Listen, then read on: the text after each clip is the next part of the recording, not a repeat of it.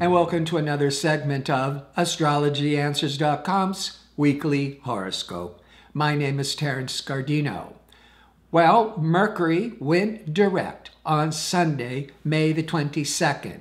So where there was any kind of misunderstandings, so breakdown in communications, now we can start resolving any of those problems. However, Mercury, even though it's now starting to move forwards, it's at a snail's pace. It will take a good week or so before Mercury is back to its regular speed. So our thinking, our planning may still be sluggish, or maybe we're just having to clean up a lot of the problems and the misunderstandings before we can get fully on track. Now, on Tuesday, May the 24th, social, pleasure-seeking, romantic Venus leaves Taurus and moves into Gemini. Gemini is very social. Gemini is whimsical. It's lighthearted. It's so interested in so many ideas. So you're going to find overall from Tuesday for the next several weeks that there's more of a desire to want to reach out and connect, but it's a much more social time. On Tuesday, when the Venus moves right into 0 degrees of Gemini, it's in direct opposition to passionate Mars at 0 degrees of Sagittarius, except Mars is retrograde. So that Venus-Mars can certainly trigger a lot of passion and romanticism, and even trigger a lot of creative inspiration. But with Mars in retrograde, Mercury just starting to go forwards, you might be really wanting to attend a party, meet new people, just get out there and start connecting. The energy is still not top form yet. And the downside might be that you could jump in too quickly and then just get disappointed.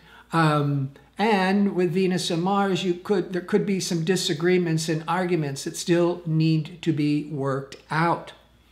On Wednesday, here's the moon is going to be in responsible, stable Capricorn, but it's aligning with compulsive Pluto, squaring erratic Uranus. So Wednesday continues to be kind of an unstable roller coaster ride of a day.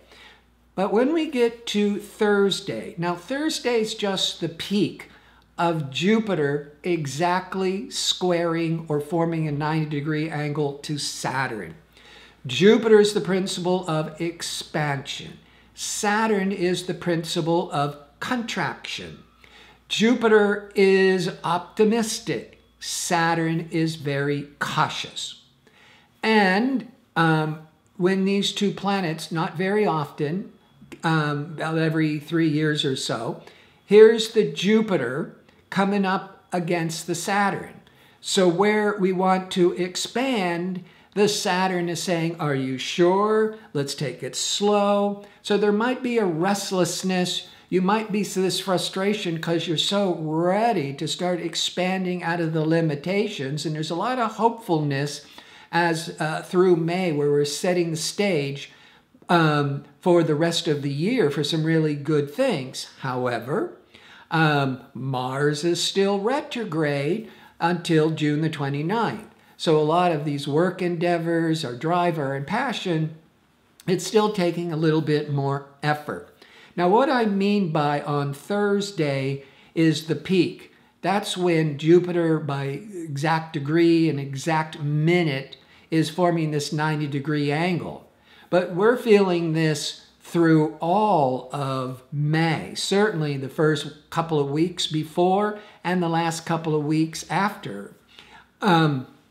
It's just that this week And it certainly could be a time of you're so ready to go. Mercury's gone direct. There's all this passion, and yet you're still feeling like you're moving a bit through quicksand, or you're walking through mud. It's like it's still a bit sluggish. So you don't want to push too hard. Things are opening up, but it's still time to be patient. On Friday, Mars, that's been in Sagittarius, this fiery, adventurous sign, since the beginning of March, then in the middle of April it went retrograde, but as of this Friday, now the Mars is retrograding back into Scorpio, and retrograde till June the 29th. So you're going to see a different shift of energy. The Mars in Sagittarius, it's like, let's really go for it. But I think the positive, always look to the positive, of that Mars moving back into Scorpio is getting more, wanting to do more research, do more planning, taking more time. And that might also be triggered by that Saturn trying to stabilize all that expansiveness of Jupiter. So you could be working harder to be more prepared, doing all your due diligence. But this is a time when things are starting to open up. You can start really thinking about the long-range future. But the energy still is going slow, but I think it's more about it needs more careful planning. So before I sign off, I like to remind you that I'm available for that one question offer at astrologyanswers.com's website. You can find a direct link in the description page under the YouTube video.